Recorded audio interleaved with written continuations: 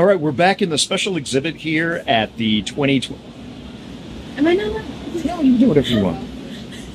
We're at the special exhibit here at the 2023 Munich Show, and I've got resident superstar, movie actress, highly in demand artist, Tama Higuchi, Ruse.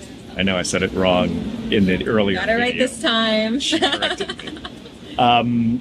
And we're actually standing in front of five, I think these are all yours, right? Yes. 5 paintings of Tama's. And Tama, how many paintings do you have in the overall exhibit? I have around 12 to 14. I haven't quite counted yet. But quite a few specimen painting sets actually all over the gallery here today. Super. So, and you've seen a lot of them. She did that rabbit ears blue cap that you've seen many times already on this video. What I wanted to ask you is, you're here, you're able to see all these different pieces of art. You and I have spent a lot of time talking about Eberhard Eckwit. And I know you've seen some of the prints in his book. Alicia just got her one of his books, so he scored big points for that. But here at the exhibit, you have actual paintings of his. All the art here is original artwork. So I wanted to really kind of get your idea on, or your input on, what kind of influence that has, seeing actual live artwork versus, seeing prints. Right. So, of course, I've been studying Eberhard Eckwit as well as other mineral artists for years now, ever since I began painting. But, of course, because a lot of these paintings are hidden away in private collections, you don't see them very often. So when I studied his work, it was mostly through prints and the books that he published. So in this exhibition, of course, we have the original works, and that has made a huge impact in the way that I look at his art. Because versus prints, which are flat, just a scan of the painting that's reproduced, you can actually see the brushwork and the process that he used when he was making his paintings. So if you look at his work, and even if you look at in certain angles, depending on the lighting, you can actually see the buildup of the paint, and then even areas where he used different mediums, like watercolor versus colored pencil versus acrylic, or even the sketch underneath you can see. And there was even one painting that we looked at where you could see in the paint, he pressed a point in to make divots in the depth of the paint. Okay. Yeah. And that created the etching texture of that particular specimen. So of course, being here to see this exhibition with all of these paintings together is a really once in a lifetime opportunity. It's a real privilege to have this all together. And as an artist, this is so important for me, because this is how you learn from other artists. This is how you see their processes, see how they worked.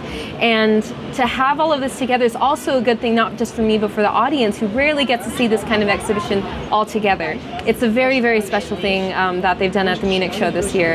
And just the amount that I've learned just from these 3 days that I've been here is remarkable, really. Well, now, when Al and I were going around, and especially when we were looking at the Amsonite Smoky Quartz prints that Eberhard did, we, just like you described, but from a non-artist perspective, we went to the side and we can see all the buildup. And, in some cases, he used probably a single hair brush to just kind of create striations in the darkest part of the shadows, kind of thing. Exactly. And so I thought that was fascinating. You work primarily or almost exclusively in watercolor. For the most part, Eberhard did the same. He was always about watercolor. But that didn't seem like it was a characteristic of watercolor. So it made me kind of wonder, did he use mixed media a little bit to certain degrees? I mean, maybe you can comment on that. It's interesting you mention that, because I thought the same thing, that Eberhard's work was all watercolor. And looking at the prints in his books, that you would probably guess the same, maybe for the highlights, colored pencil here and there. But when you actually see it in person, watercolor is a very flat medium. It's done in these washes, of course, with water and pigment, so it doesn't have buildup over the paper. But when you see Eberhard's work here in the gallery, you actually see in some areas buildup, physical buildup, like what you see with acrylic or oil even, or even gouache. So even though he probably worked primarily in watercolors, you can tell there must have been some other medium that he used as well, which is, again, one of the things that I've learned at this exhibition. Now, does that inspire you to experiment and to try recreating that same kind of effect with your work? Absolutely. I mean, as soon as I get home, I'm probably going to order myself a gouache set or some acrylics, because that's a technique I've never used before. And seeing that other artists have done an incredible job of using that to our advantage, I really want to try that as well. It's so inspiring. So all of these paintings I've done here, this is all just watercolor, no other medium.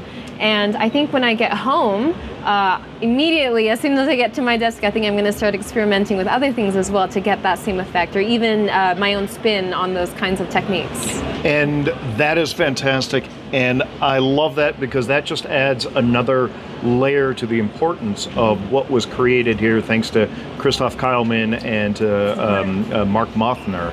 The fact that as collectors, people can come here and appreciate the art and the minerals. As aficionados of art, you can come and you can see these different things, and you can learn more about the specimens. We talked a little bit about having like a thumbnail blown up to like an 11 by 14 canvas. Right. It allows you to see elements of the specimen that you wouldn't notice with your normal eye, and therefore by seeing the print, it pulls you back to the specimen. Exactly. But the thing that kind of really excites me the most is that as an artist, you are able to examine some of this stuff, and it is going to affect what you potentially do in the future. So by this very the very fact that this exhibit exists, we may see different things coming from you, elevating the artwork of mineral art. Exactly, so well said. And you know, that I think really speaks to the importance of an exhibition like this. It's an unprecedented thing that Christoph and Mark put together. I mean, we've never had an exhibition, all these different artists together with their specimens as well, so you can see what directly inspired the work. And it's a learning opportunity for me, for other artists here, for the visitors, mineral collectors and otherwise. And it's really a privilege to be a part of this finally. Absolutely. Yeah. Awesome.